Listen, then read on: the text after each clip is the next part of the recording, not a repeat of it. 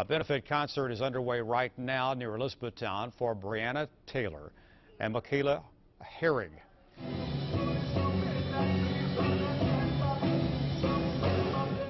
Several bands are performing at the Central Hardin High School during the 7-hour event. That's where friends, family, and supporters have gathered.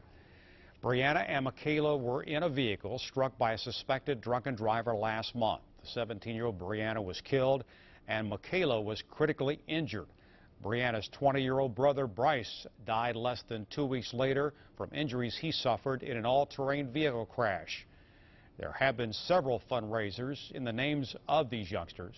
This one continues until 9 this evening. WLKY's Corey Pippin is at the benefit, and he'll have much more on this story tonight at 11.